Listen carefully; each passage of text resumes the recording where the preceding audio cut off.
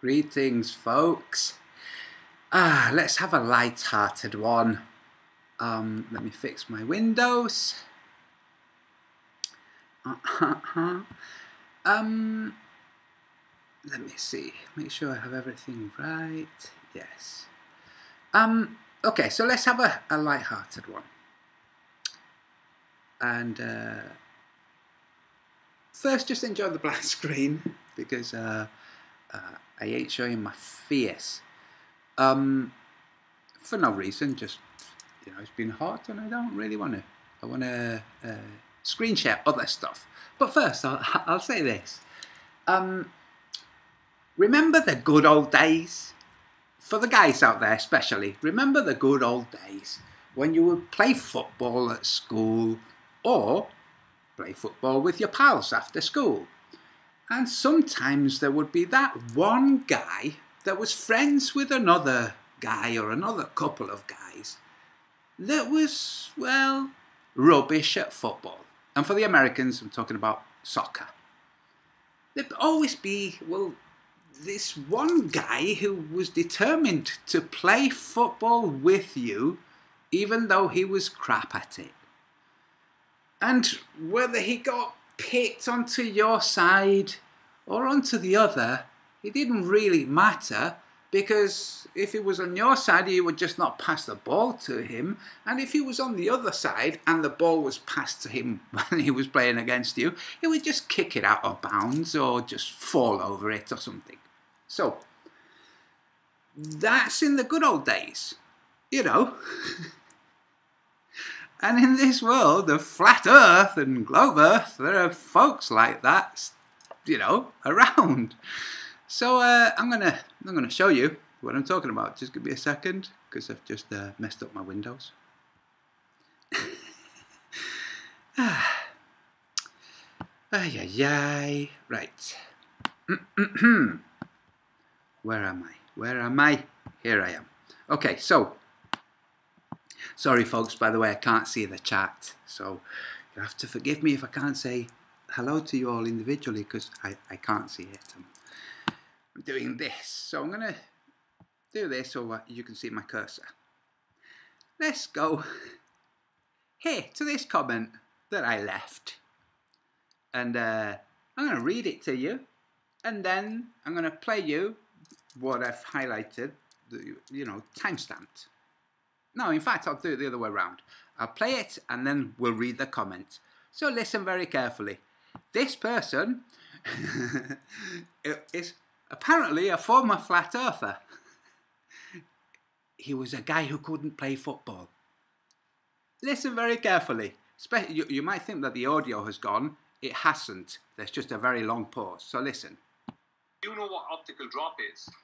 Let me play that again. Turn the volume up. Listen. Do you know what optical drop is?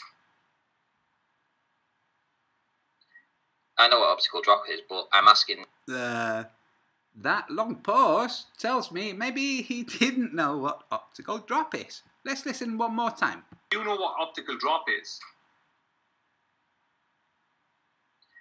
I know what optical drop is, but... Okay. Does he really know what optical drop is? Well, let's listen. After he has it explained to him with one of his own images, this is what he says. Listen. Okay, well, optical drop's a new one on me. That's something I've never heard before. But I will say that I don't know how it applies. Yeah, he doesn't know how it applies. So listen again. Okay, well, optical drop's a new one on me. That's something I... Yeah. It's a new one on him. After, listen. Do you know what optical drop is? I know what optical drop is, but I don't think so. So, now let's read the comments. Do you know what optical drop is? Long pause. I know what optical drop is. Later, after having it demonstrated with his very own image, well, optical drop is a new one on me. That's one I've never heard before, but I don't see how it applies. Yeah, no shit, Sherlock. That's because you didn't know what it was until a few seconds earlier. Now, this is my comment, and it's true. I always knew that guy was a not very bright fraud since the day I met him. Told him he was getting sunburnt. He was already bright red by the time I met him on the beach with a bunch of other flat earthers. To which he replied that he doesn't burn in the sun. Like, well, my eyes are telling me that you're bright red, dude. I think you are burning, but never mind. Then, days later, went on to make videos explaining that his lobster red skin had been caused by chemtrails. Not by that big bright thing in the sky known to burn skin. No, chemtrails. So, well done winning that guy over to your side. And that's the conspiracy cat. Now let's move on to this. And I'm playing this for educational purposes. So, if the guy that made this video flags it, it's because he's a bit embarrassed and doesn't want other people to see what I'm going to show. But if you want to watch the whole video, it's by Blueprint. Okay, Flat Earth learns a lesson. Flat Earther learns a lesson about refraction. Wonderful. Yeah, that black swan thing, remember. Okay, so let's brush up on Snell's law and things like that. This is the material boundary, dense medium on bottom. Here is the normal line. This is Snell's law. Light entering a dense medium bends toward the normal line. Light exiting a dense medium bends away from the normal line. Gucci, Gucci. Here is an object obscured by the horizon. Here is that same scenario, now with air in a density gradient. Have we got that? You know, the light blue and the slightly darker blue, that's, you know, increasing density. Okay. Each time, light behaves according to Snell's law. Each time. Okay, so each time. Okay. Each time, light behaves according to Snell's law. Very good. Clearly bends light along the curvature of the Earth. Wait, did you hear that? Let's play that again. Light behaves according to Snell's law. Clearly bends light along the curvature of the Earth. Snell's law bends light around the curvature of the Earth, and that's why you can see Japan from California, right? Globelings? Because light just bends round the curvature. Or maybe it doesn't really. And raises the image slightly. What? So, the light from the base of this platform goes towards the lighter medium and to the giant.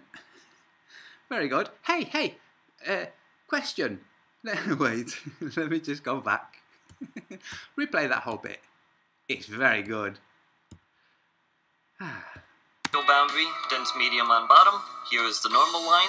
This is Snell's law. Light entering a dense medium bends toward the normal line. So light entering a dense medium bends towards the normal. Very good. That's light going from lighter to denser medium. From lighter to denser medium towards normal. Okay. Light exiting a dense medium bends away from the normal line. Got it. Have we all got it? I trust we have. Okay. Gucci, Gucci.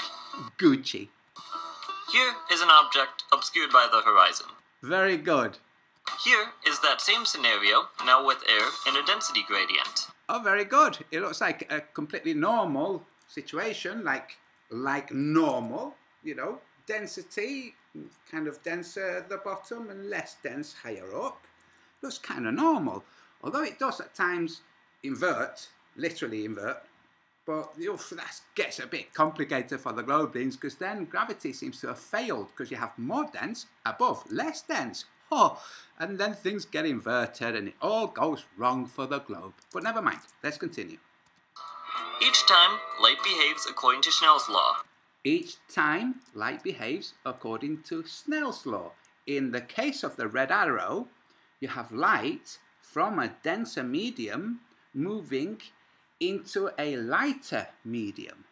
Clearly bends light along the curvature of the Earth and raises the image slightly. What? Very good. Now, what about the light from the lighter medium? Where does that light go? He forgot that. See, that's why I said that I've called this, sometimes it's just stupidity. See, it's shown this and it's like, okay, yeah, that seems perfectly fine. Sure. What about the other light? What about the other structure? What about the rest of the structure that's in a lighter medium? So, bear with me. Like so, see? I've added this green arrow, these green lines, see? So, the light from the lighter medium bends towards the normal and towards the denser medium, see? And therefore at the end you get, well, an inverted platform. See? It's following the same Snell's law. And this is, by the way, what actually happens when you actually have an inverted mirage. See? But he forgot to add the green line, the silly dim. He forgot about all light behaves according to Snell's law. See, he forgot that bit. So I've added it. There you go. You've got light going from very light medium into slightly denser medium and then into denser still. See? And moving towards the normal. The normal in this case would be like a line like this, and that line would be the normal, and this one would be towards the normal, and that would be away from the normal. Okay. Now, let's see. What's this? Oh, look. Here I have a kind of drawing with curvature and with what light must be doing. Over on the right hand side I've got a little red dash and a blue cone. That's showing the camera. Okay, so whatever rays of light fall into that cone can be captured by the camera. If they do not reach that cone, they cannot be captured by the camera. So in the bottom we have light curving around the curvature of the Earth, like he said happens, you know, and that's why you can see Japan from California. Or Africa from Brazil. Yeah. Now, so it curves along the surface of the Earth, and that's why it's captured. And when there's density variance, sorry, well then it bends down into the denser medium, see? So these lines are bending down in respect to the curvature, okay? These are bending down and then bending up away. So here they bend down towards the denser medium and here mysteriously away from the denser medium to be captured by the camera. In this case, the camera would only catch the light of, well, the top two blocks over here on the left. See? The green and pink. Not the red. See? Because it's blocked by the curvature of the Earth. Whereas in the bottom one, all of the lines reach the camera because they're, well, hugging the surface of the Earth. You know, like he said. Okay. Now, this would be the situation on a flat Earth. Kind of normal conditions, you would have, well, light going in straight lines along the curvature, the flat surface of the Earth, just straight from the object to the camera, and the camera would receive the light from the pink and the green and the orange. See the lines? They're all being received by the cone of the camera. But when there's a density gradient with increasing density lower down, then the lines bend down. Can you see they bend down?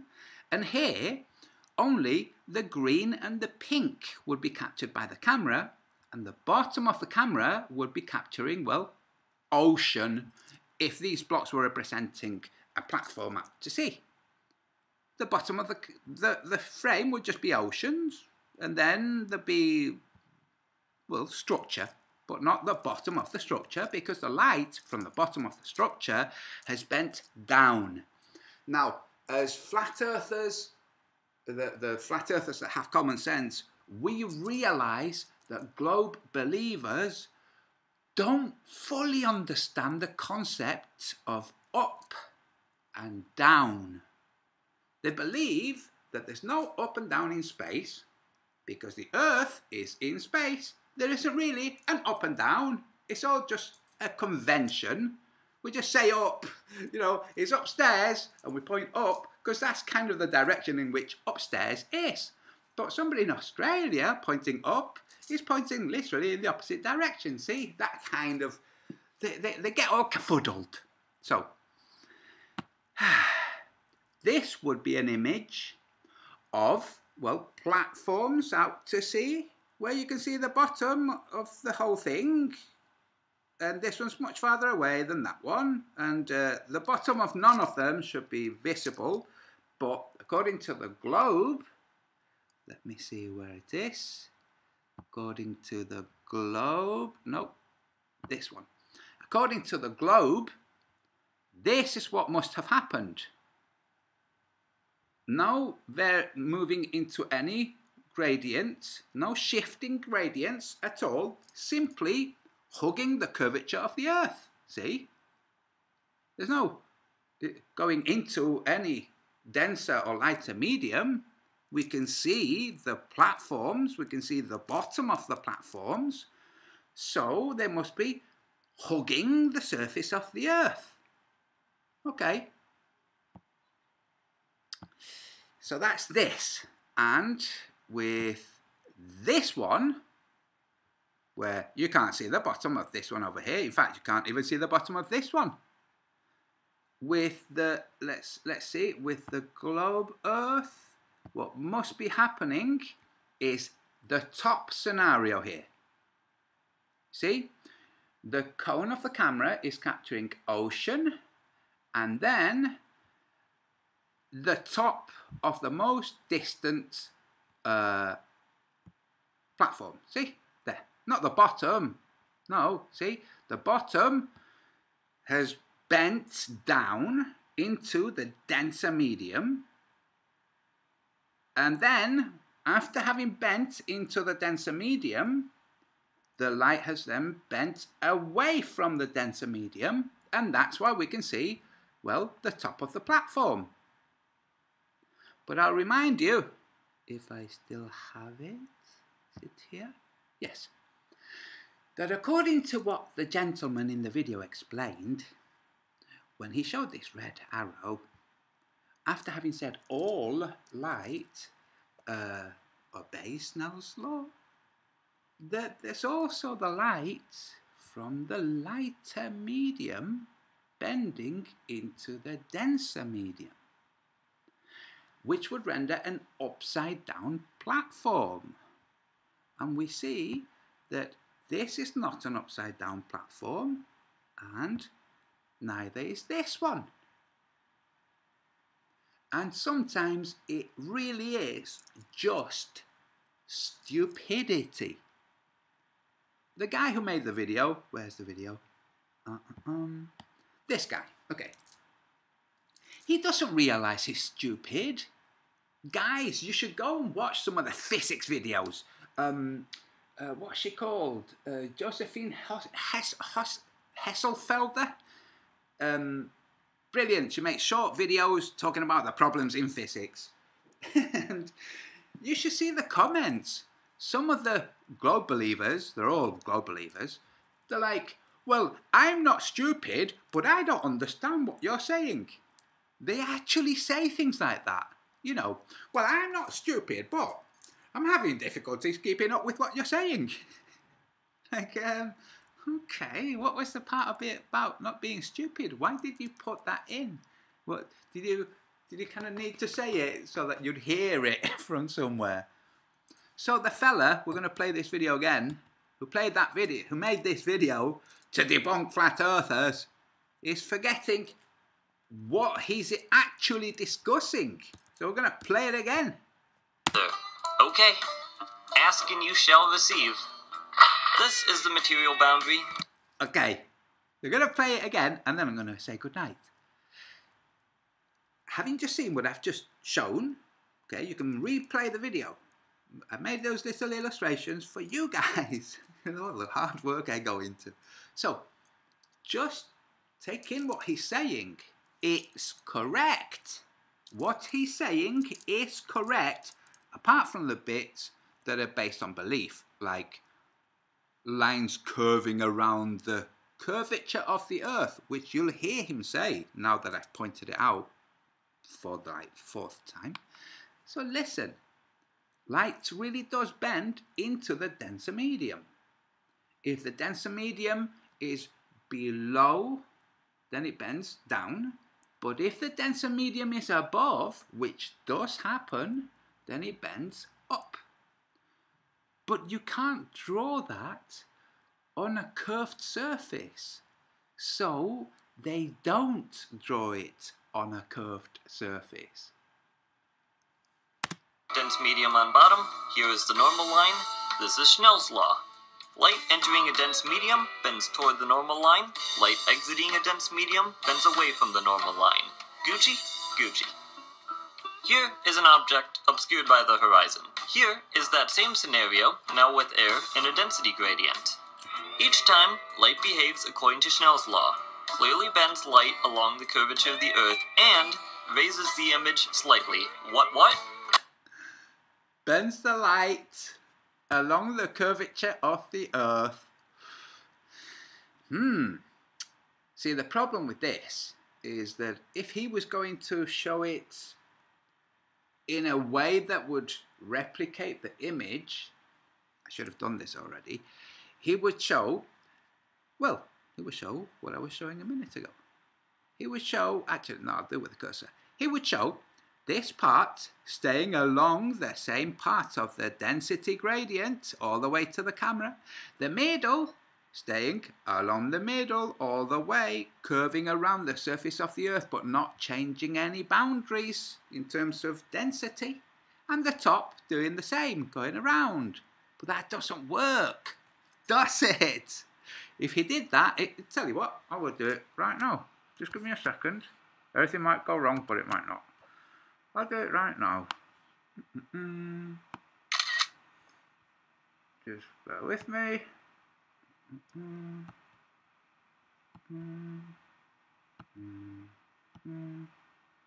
Is it this one? Nope, sorry. Is it this one? Nope, that's the one I had before. 1 second. There you go. Okay. Oh, didn't mean to do that. Just bear with me, folks. It won't take me long. I'm gonna draw the lines. Okay. In order to show what the image showed, because you see, this is why you please take this on board. The majority of the world is retarded. And the majority of the world is globe believing. Okay? We can see, folks, all in this pandemic, we can all see that the vast majority of the world is tarded. As they say in Idiocracy. In order for this image to be captured by a camera at the end, the camera would have to be very high off the ground. But the camera was not very high off the ground. In order for this to be going on, you know, light going into the lighter medium, the camera would have to be, well, quite a distance from the ground, and it wasn't. Instead, what was captured at the ground was the whole thing. the whole platform. So what I'm going to do now is I'm going to draw lines to, well,